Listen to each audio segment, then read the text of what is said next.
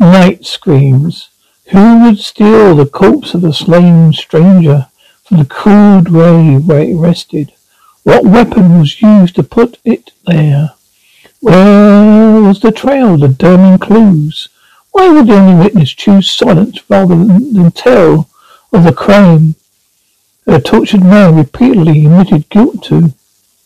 The only lips that could answer sealed themselves in a pledge of revenge.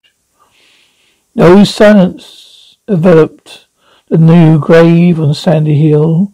There was a beat of rain, the scraping of a spade and the wet soil, a blood-freezing howl of a lonely dog baying nearby.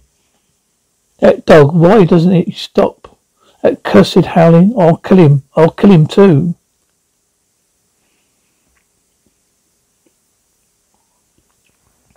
Fred Kane did not find sleep the rest of that stormy night, for he was haunted by a tortured conscience. He faced a grim decision difficult to make and impossible to escape from.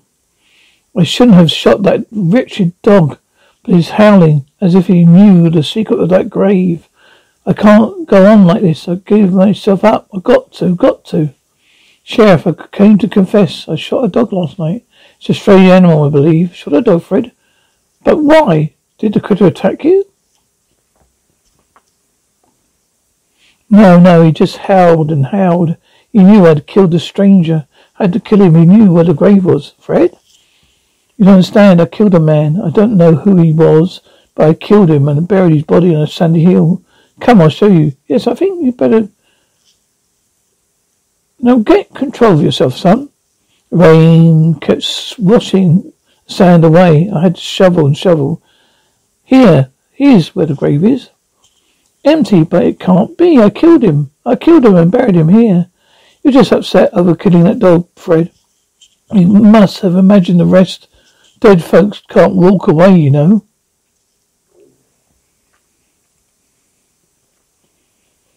Sheriff Walker had been attending to the law for many years. He knew others who confessed to crimes they never committed.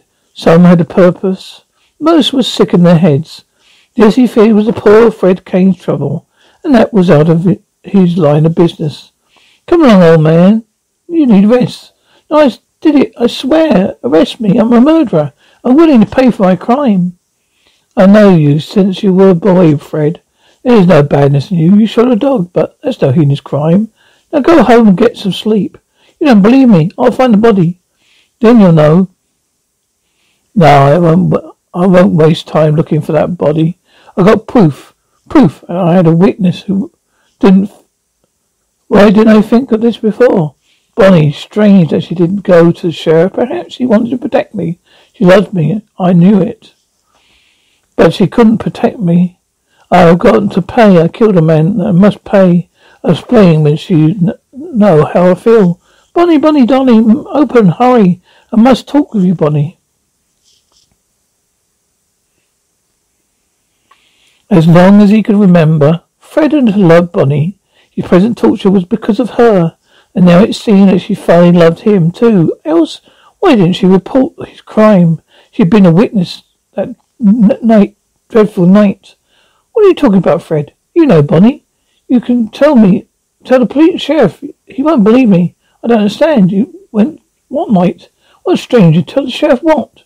Don't pretend, Bonnie. I confessed. Fred Kane, what's the matter with you? I don't know what you're talking about. Yes, you do, Bonnie. Don't defend me. I'll pay you for what I did. Look, I've still got these. They're your uncle's. And now they're my clues. And you, Bonnie, are my witness. What are you trying to invent? There's my uncle's spade and sack. I didn't like games of this type, Fred. I don't intend playing them. Now, please leave. I don't know what's the matter with you, but you'd better try to sleep it off. But I killed him. You know I killed him.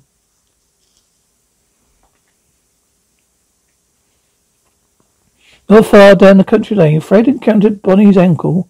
He would see the truth. Fred blurted out his strange story. Come with me, I'll show you the grave. Grave? What kind of joke is this, Fred? It looks like a grave, all right, but no one's in it. Do you take me for a fool, Fred? Hear my story. It was the other night when I went in town. I went to visit Bonnie and I saw two people on your porch.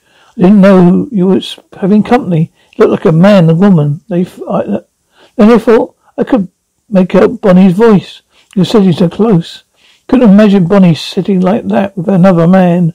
I moved closer to make sure. I heard them talking. I've been waiting so long for you to come, darling, and take me away from this awful place. And that idiot Fred. I walked all the way down from town to shorten the time until I saw you, Bonnie. I didn't meet a soul, but a lonesome town. Don't blame you for hating it, but I love you. No, she belongs to me. She's my girl. Fred, don't.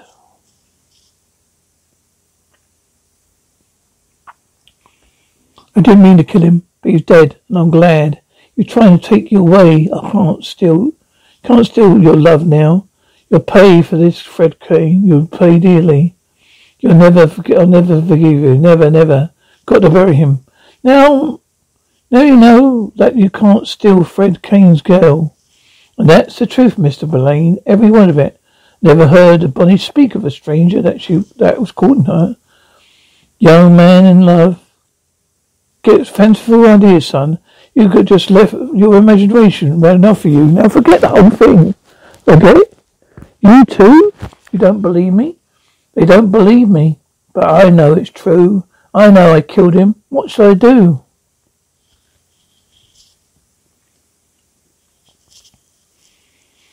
Life had turned into a nightmare for Fred Kane, the repentant killer who sought punishment, but this only lashed in his own conscience and disbelieved by his fellow man. Bonnie saw me. She was there. I don't know who he was, but I killed him. I've got to be punished. I killed him. Murderer. I've got to make Bonnie remember. Here she comes. I'll make her so go with me to the sheriff if I have to. Don't hide, Fred. I know you're there. You'll be coming with me, Bonnie, to the sheriff. Let go of me, you fool. You're crazy. I will be crazy if you don't help me. You saw me. You knew I killed a man. Take your hands off me. I hate you. Yes, I hate you. I loved him. You killed him. Oh, I saw it. You were all right. You were right. But I never admit it. You'll suffer more than this way for your crime. You weakling.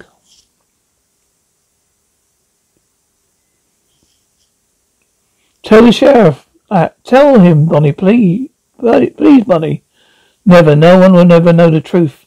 But you and I, that is my revenge. The spade and sack, I bring them to the laboratory. I'll prove it. You don't have them. I stole them from your cabin and replaced them. Duplicates. I didn't forget a single thing, you fool. You do that to me? No. You killed the man I loved. Destroy you by making you live with the memory of your crime. You thought I loved you, but all the while I hated you. Your suffering is just beginning. Someone will come looking for him. Then the truth will come out. No one will seek him. He has no family. He came from New York to get me and marry me. But he was a stranger there too. No one who looked for him. I took his body and hid it in another grave. That will be my secret forever. You tell the sheriff. You will tell this to the sheriff. I'll strangle you. I can't go on like this. You won't kill me, Fred Kane, because you're a weakling and because you love me.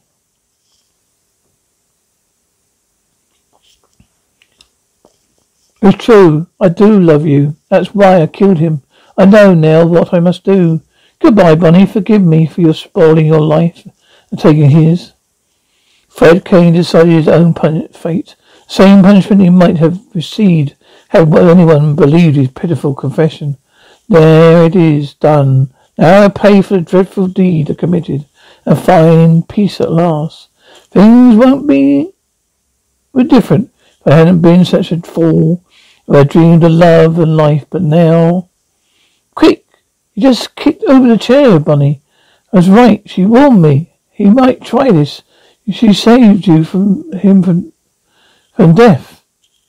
Fred Kane couldn't escape by mere death. Bonnie and fate chose another way to punish him. After day after day in the asylum, we could tell his guilt and plead his guilt, and not ever once he be believed by those who bothered to listen. There he goes again, the poor chap. I killed him. You must believe me. She knows. She saw it.